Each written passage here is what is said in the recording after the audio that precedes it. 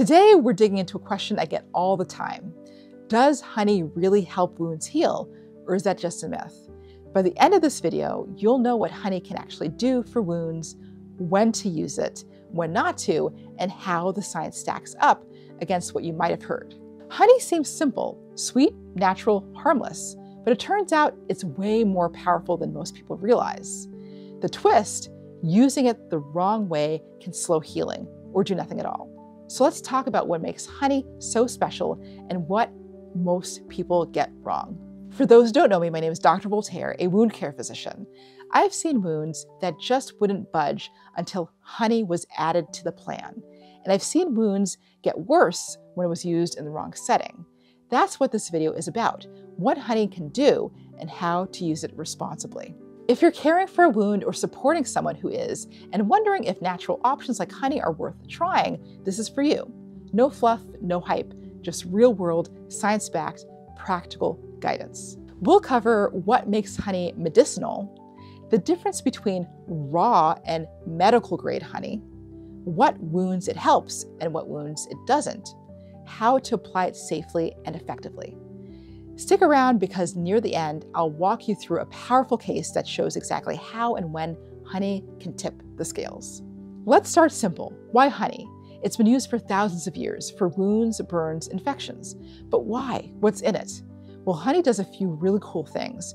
First, it pulls water out of bacteria. That's called osmotic action. Basically, the sugar concentration in honey is so high, it draws fluid out of harmful bacteria, drying them up and slowing their growth.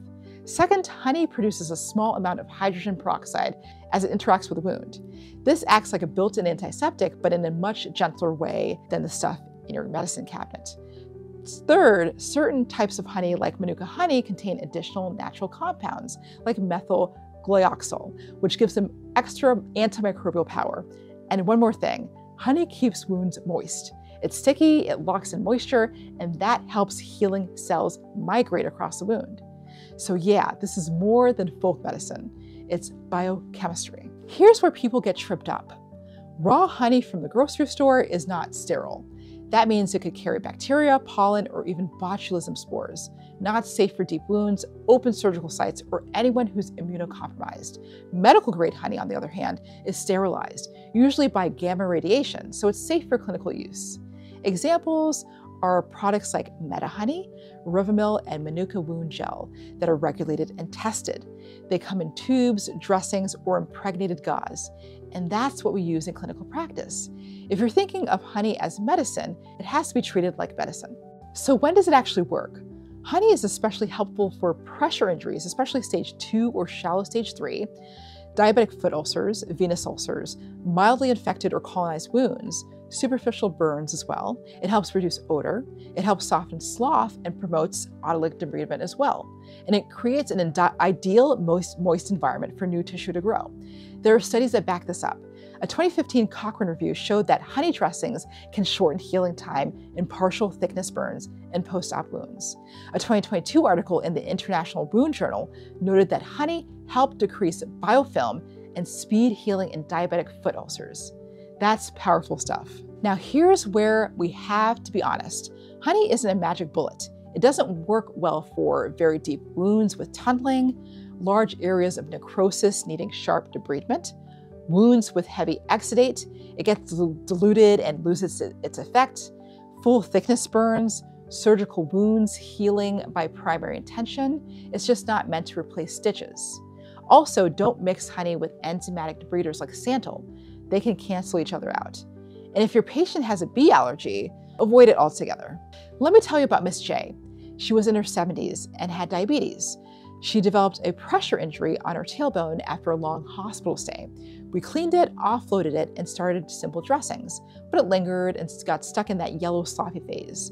So we switched to medical grade honey. It was a paste in a tube, and we applied a thin layer directly to the wound bed and covered it with a foam dressing. Within 2 weeks with debridements, we started seeing granulation. The odor decreased, the wound looked cleaner. Over the next month, it shrunk by 40%.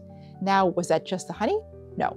We also adjusted her nutrition, added compression for her lower leg swelling, and made sure she was turning every 2 hours. But the honey helped push the wound into gear. Have you ever looked at a wound and wondered, should I be doing more or should I let the body do its thing? Honey sits in that sweet spot, supporting the body without overpowering it. It's gentle, but it's not passive. It's like coaching a team. You're not scoring the goal, but you're setting up the play. Here are a few things I've seen that can derail the plan.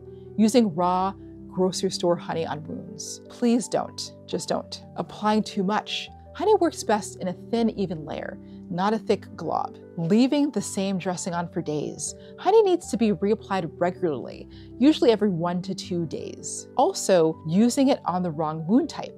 Deep tunneling wounds, honey can't reach the base. Also, mixing it with incompatible dressings. Some foam dressings absorb too much honey and dry the wound out. Always ask yourself, is this wound clean, shallow, and stuck? Is honey likely to move it forward, or will it just make a sticky mess? Let's go just a little deeper. A study in the Journal of Wound Care in 2019 showed that Manuka honey reduced bacterial load in chronic wounds by disrupting biofilm. Another 2020 study looked at honey's impact on healing time in diabetic ulcers. Result: on average, wounds healed 8 to 12 days faster compared to standard moist wound care. But again, context matters. In wounds with a lot of slough or moderate exudate, honey alone wasn't enough. It had to be paired with debridement, moisture balance, and good offloading. Remember that image of honey, sweet, golden, and simple?